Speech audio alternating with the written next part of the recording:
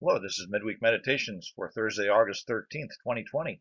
Glad you've taken a moment to click on this link and hear a word of encouragement for today. I want to share with you just that, a word of encouragement that came my way just a couple of days ago, and the Lord's been using it to guide some of my thoughts and actually to build me up. Where did it come from? Well, yeah, it came from the Lord, but it also came from a group of fellow pastors that meets together every month. This is a group that's connected to our denomination. Pastors from across the state gather in various locations. We take turns hosting, and it's a time for accountability. It's a time for fellowship. It's a time for instruction, and we do a little business along the way as well. But we had this time together this last Tuesday, and the host shared a passage from First Corinthians chapter 2, in the first 5 verses. And these things have stuck with me these last few days, and I thought, I'm going to share this with you today because it was such an encouragement to me. Don't you find yourself being distracted more and more as the news of the day continues to generate over and over and over the same things? The pandemic, the politics, the uprisings of violence in our cities. And it just seems that most news is bad news these days. And we can get distracted by that, and it can begin to really take over our thought processes and take over our conversations. And we need to guard against that.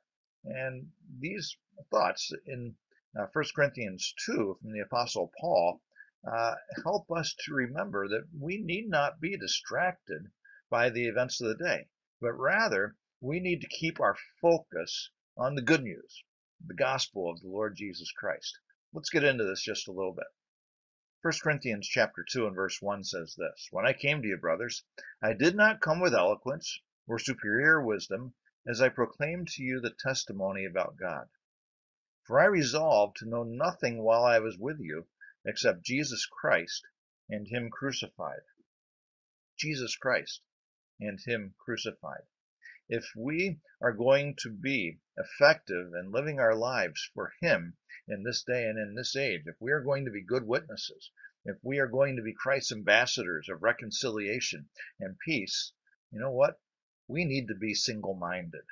The single-mindedness that Paul had was directly connected with the gospel. What is the gospel? Jesus Christ and him crucified. Jesus Christ is the way. He is the truth, and he is the life. No one comes to the Father except through him. For God so loved the world that he gave his only begotten Son, that whosoever believeth in him should not perish, but have everlasting life. That's the good news of the gospel. Boy, don't we need more good news? I think we do. Our good news needs to start with the gospel of the Lord Jesus Christ and him crucified. And we know the story that does not end with the crucifixion on the cross. Yes, the crucifixion when Jesus shed his blood and when he redeemed us by the shedding of that blood and our placing our faith and our trust in Jesus' substitutionary death on the cross. Yes, that's very important. But God's power rose him from the dead, and we too shall rise. That's the power of the gospel. That's the power of the resurrection, that there is new life in Christ. So this single-mindedness on the gospel is extremely important. We also need to add to that this next thought here that comes through in verses 3 and 4. Paul writes, I came to you in weakness and fear and with much trembling.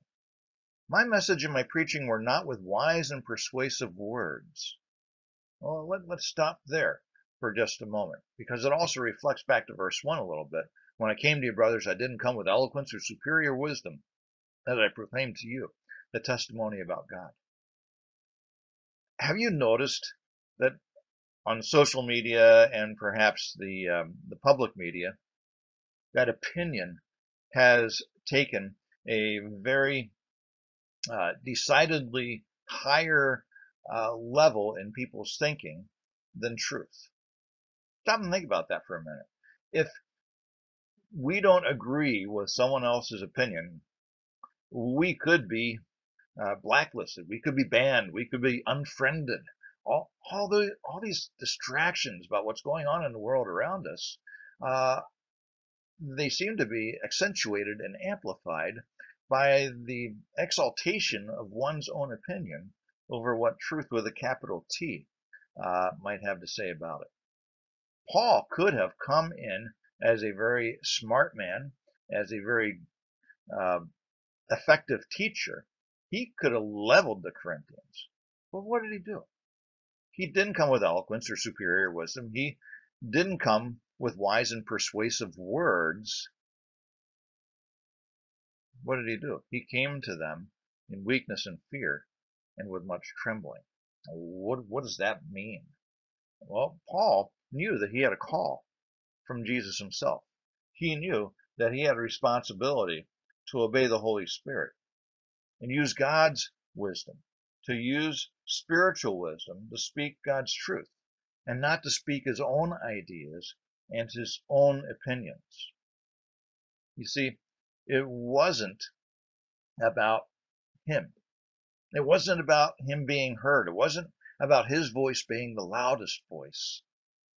But it was all about what? The end of verse 4 says, with a demonstration of the Spirit's power.